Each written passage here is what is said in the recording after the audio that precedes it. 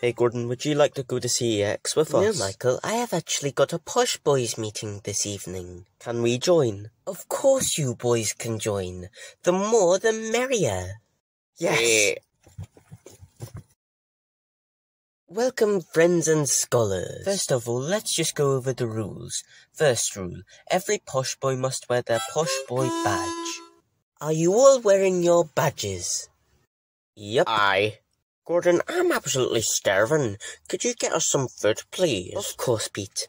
Servant, go make us some caramel squares. Rule number 2, never be rude to people. Oh, just look at this driggle-draggle coming in with our caramel squares. Hurry up, I haven't got all day.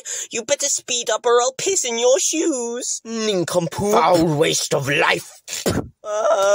Gordon, you are a nasty wee prick, you know that. Who cares? Anyway, let's just get on with the discussion. Anyway, if I were lucky enough to be elected mayor of the town, I would take all the soup kitchens and revamp them into a lovely clothes shop where people could buy their dinner outfits. Very good idea. Clever. Gordon, do you have something against homeless people or something? Hey, Gordon, that's well nasty. If I were elected mayor of the town, I'd do a big fart in Gordon's face. Oh no!